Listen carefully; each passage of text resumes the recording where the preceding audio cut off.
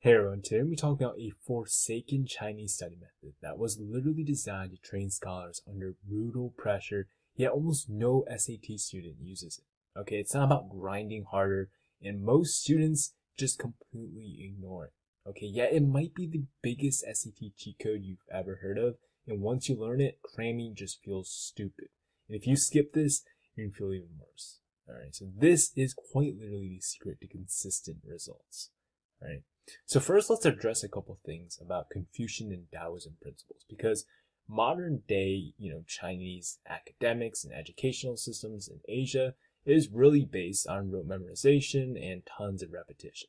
But if we go back in history, we can derive a couple key principles, obviously based on Confucianism and Taoism, such as harmony through routine, effortless action. You can read through all these, they're cool and all, but we're really trying to get into the meat and potatoes of this, of what we actually need to do in the practical applications of that. All right. So let's first explore exhibit 1. All right. And that is a practical action is what you should be doing at the start of your study sessions is to explicitly state your intentions.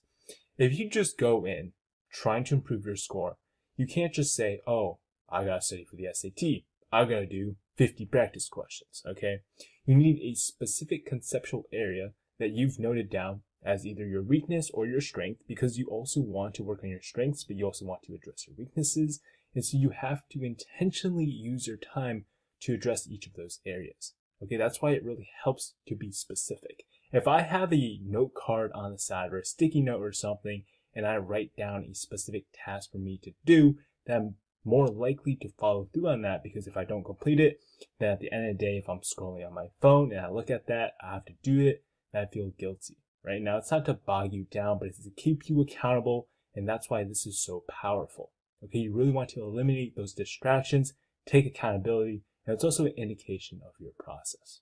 And if that sounds basic, just wait till we get into the iron forged approach. And if I'm being completely honest, guys, none of this is complete rocket science. It is really just getting down to the nitty gritty, getting good at the fundamentals, because that's all you really need. Okay. But if I was someone who's trying to improve my SAT score, what would I do? Well, I would break my goal of improving my SAT score into a couple sub goals and then micro goals. Okay, so this really goes down back to being super specific with your intentions and for your study sessions. So I have my overall goal, say that's scoring a certain amount on the SAT. Then your sub goals, this can vary, but for most people, it's going to be getting a certain score in math, certain score in English, and then your micro goals, right? So 3 micro goals per sub goal. So for math, I have specific action tasks in conceptual areas maybe I want to target, and the same thing for English. And you can vary this based on however you need to address your weaknesses and strengths, okay? But let's move down to our iron forged approach, all right? Because this is really where you're going to be actually taking action with this secret Chinese method of studying for the SAT. Okay, essentially, if you get a problem, your goal is to find 5 different ways to solve that problem, whereas many for maximum efficiency. What does that mean? Well, basically, regardless of the type of question you get, if you solve it in one way, sure, you'll get super good at it, right? The thing you have to understand about the SAT is that the conceptual ideas that it tests, the actual knowledge you need, is very bare bones, right? I mean, some questions a kid in elementary school could solve them, right?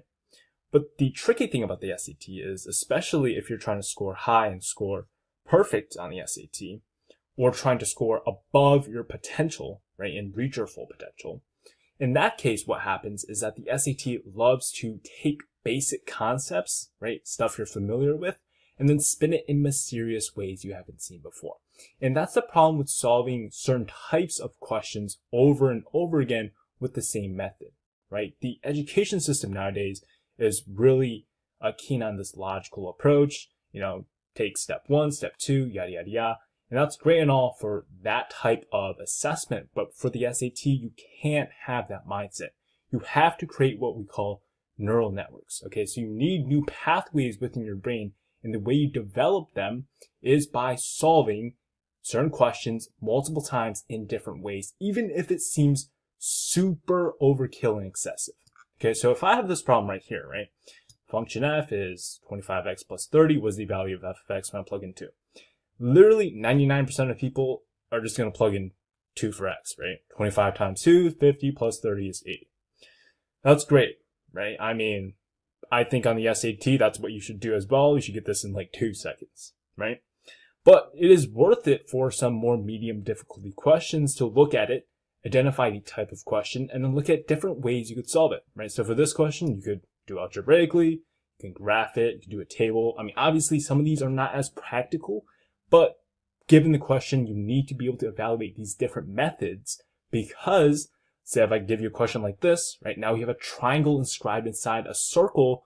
Well, no, oh crap, now my, different ways of solving problems I've done in the past don't really work, right? So you have to really evaluate your options. What can you use, right?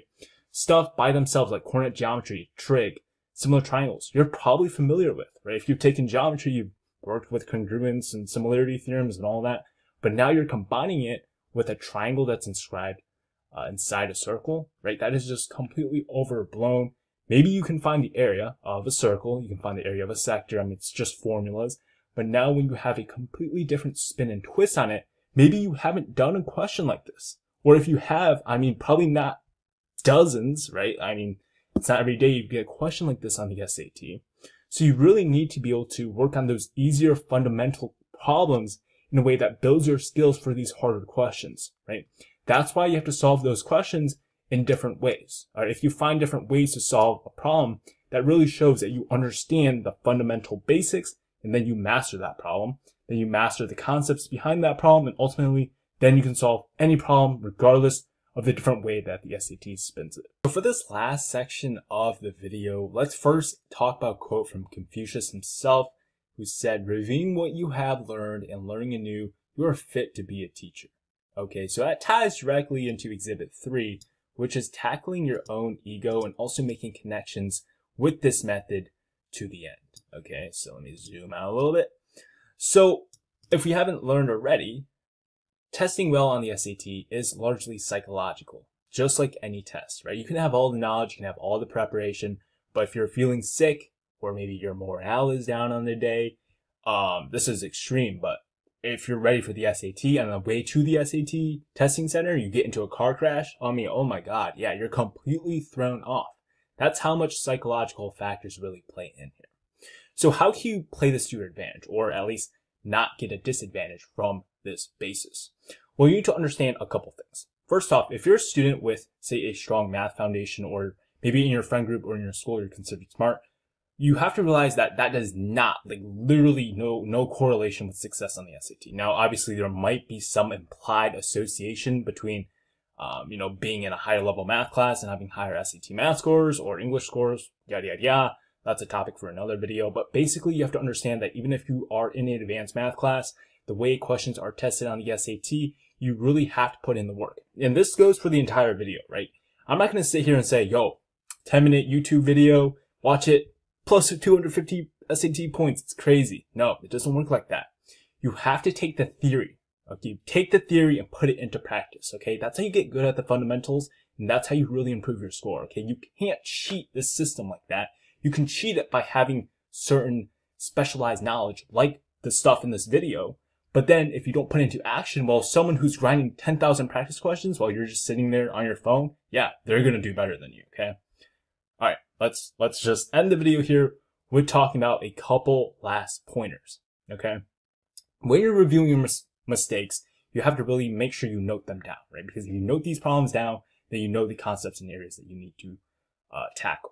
And also, when you struggle with these certain concepts, try and teach it to other people, right? Because you're trying to teach it. That means you're trying to simplify that concept. It makes it easier for yourself to understand. It also helps you understand the different gaps that you have within your own knowledge. Tying back to one of those Confucian principles of having peace, the day before the SAT, you really want silence, right? Don't be on your phone. Obviously, get good rest. You want to also really mentally review the concepts that you learned, right? If you studied something for that day, what did I learn? What questions stumped me? Maybe have a sheet where you track key formulas or key problems that come up super often that you get annoyed by, and then write down the steps on how to solve them, the different ways you can solve them, right? There's a lot of ways you can spin this, a lot of ways you can personalize it to adjust for your own learning abilities and your own preferences, okay? And ultimately, that's going to help you not just go beyond memorization, right? Go to a point where you're understanding the exam, right? Because I understand that maybe you're not learning crazy things or crazy concepts. It's not super fun for the SAT or whatever, but it's the SAT, man. Play to the games. If you know College Board's rules, right? It's a game. Play by the rules and you'll win. All right. So that does it for the video, guys. If it helped, make sure you guys subscribe for more videos just like this and maybe share with a friend. See you guys in another video.